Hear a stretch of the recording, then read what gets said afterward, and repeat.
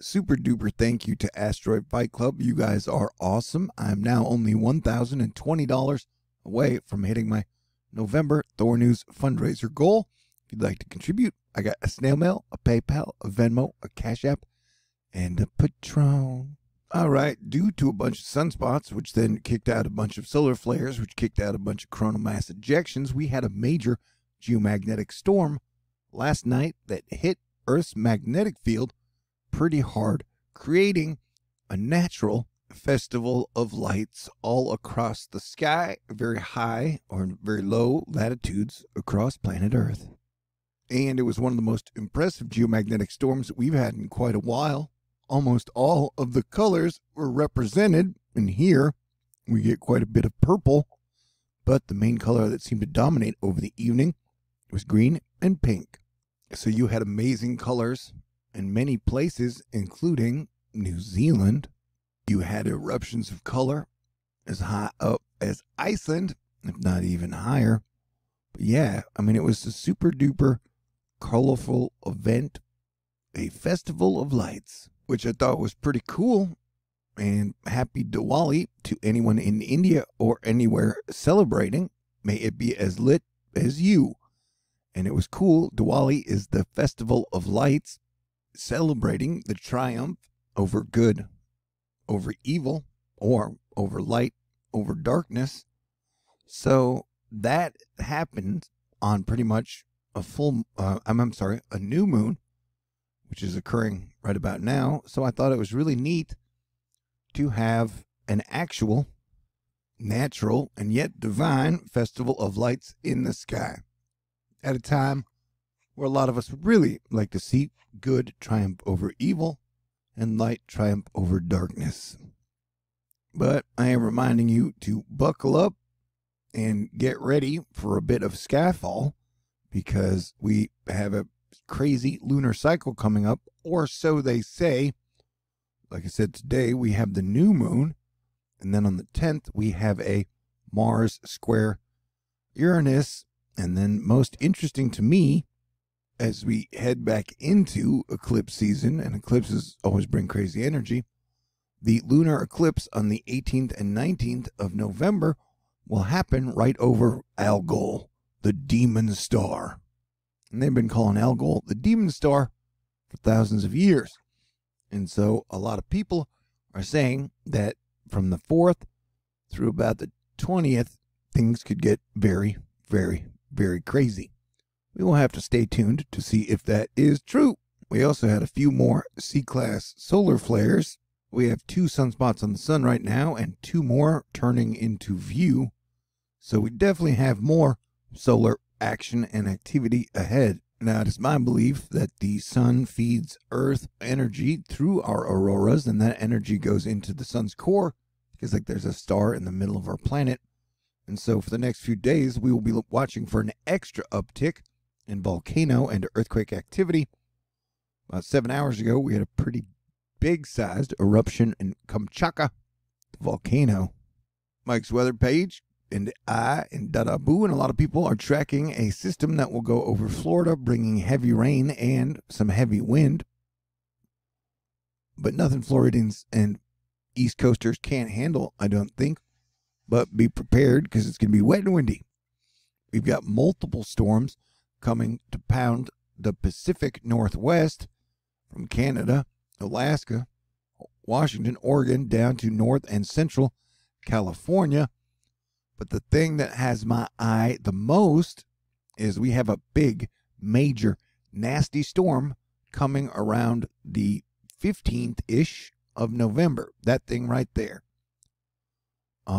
It bombs out at like 967, which would be Category 2, Category 3 type hurricane pressure winds over land.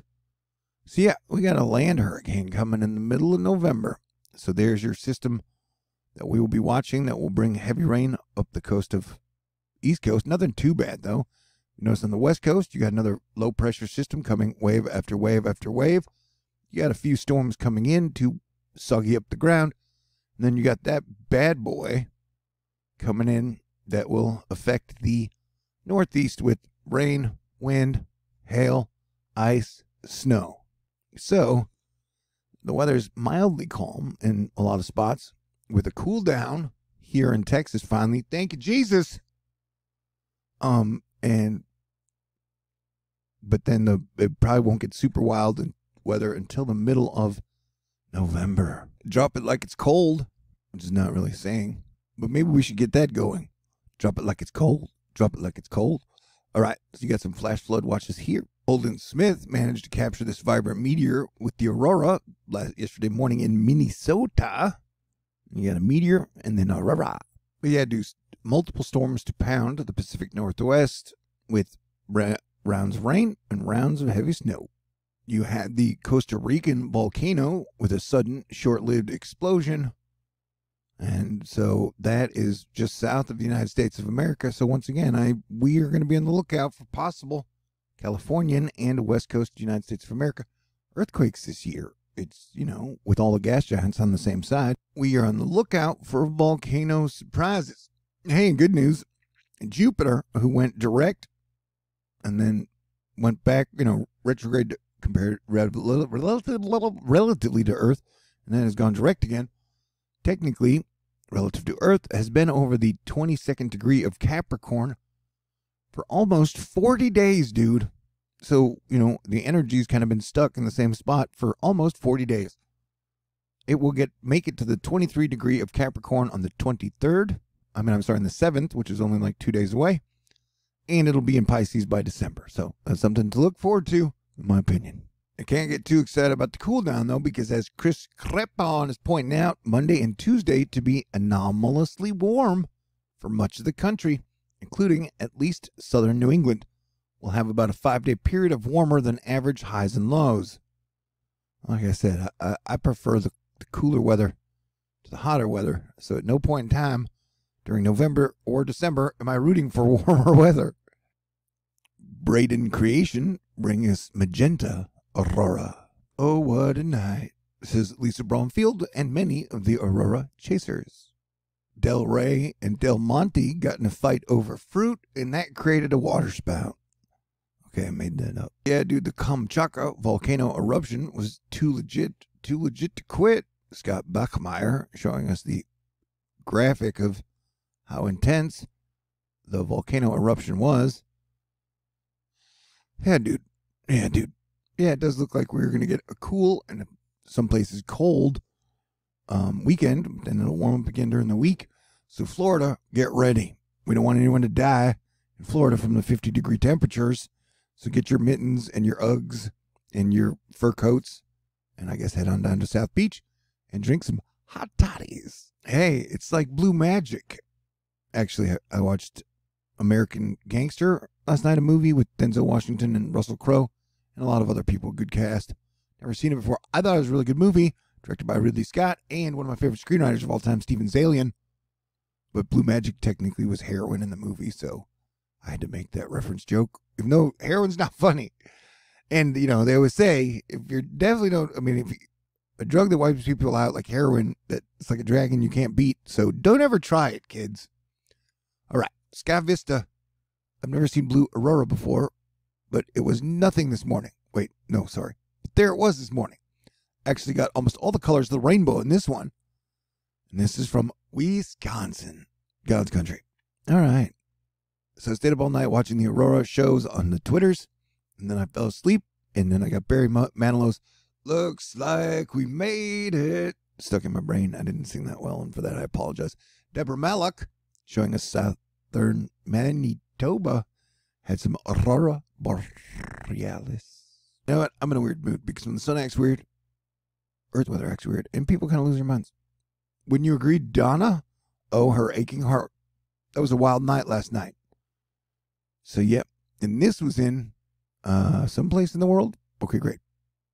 But sure, yeah, a lot of people look for bad signs, and there are bad signs everywhere. So I take the good signs whenever you can get them.